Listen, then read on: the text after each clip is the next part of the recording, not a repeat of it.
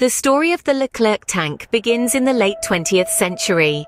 During the height of the Cold War, in the 1980s, France found itself in need of a new main battle tank. The existing AMX-30 was outdated and no longer met the demands of modern warfare. Thus, the concept of the Leclerc was born. Named after General Philippe Leclerc de Hautecloque, who led the Free French forces during World War II, the Leclerc tank was designed to be a formidable and advanced piece of machinery.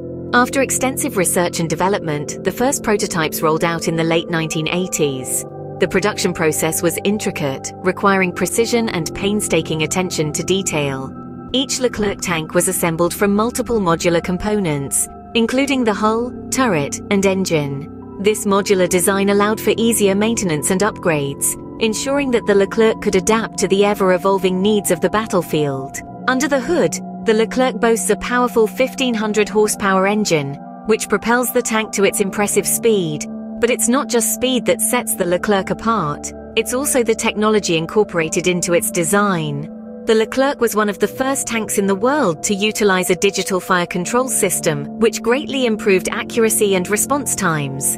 The Leclerc is not just a one-man show though, it requires a crew of 3, a driver, a gunner, and a commander.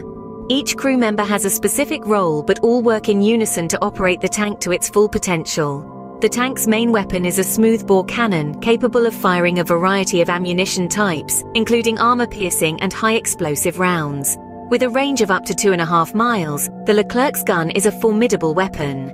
In addition to the main gun, the Leclerc is equipped with 2 7.62 mm machine guns for close-quarters combat. In terms of defense, the Leclerc is no slouch either.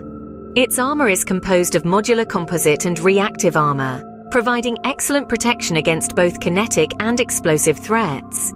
Furthermore, it is equipped with advanced countermeasures, including smoke grenade launchers and an infrared jamming system. Today, the Leclerc remains one of the most advanced main battle tanks in the world. It has seen service in various conflicts, such as the war in Afghanistan, and continues to be a vital part of the French Army's armored forces.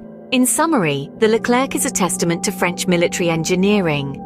From its inception in the 1980s to its current status as a world-class main battle tank, the Leclerc has proven itself to be a formidable and adaptable war machine. Its combination of speed, firepower, and advanced technology make it a force to be reckoned with on the battlefield. It's no wonder then that the Leclerc tank is a symbol of French military prowess.